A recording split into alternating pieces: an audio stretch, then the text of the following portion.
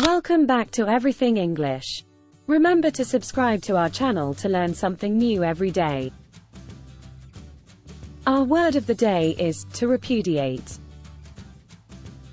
The politician made a public statement to repudiate the allegations of corruption made against him.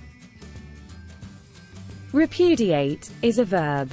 It means to reject, deny, or disown something, often with a strong declaration or expression of disagreement.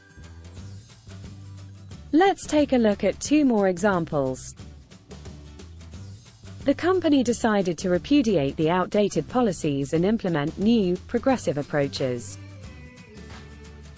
Here, repudiate emphasizes the company's action of rejecting and abandoning the old policies in favor of new and improved ones. She repudiated her former beliefs and embraced a completely different worldview. In this case, repudiated highlights the individual's active rejection and disavowal of their previous beliefs, indicating a significant shift in their perspective.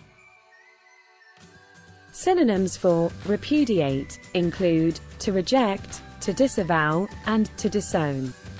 These words convey the idea of refusing to accept or acknowledge something. On the other hand, if we want to express the opposite meaning, we can use antonyms such as to accept, to embrace, or to endorse.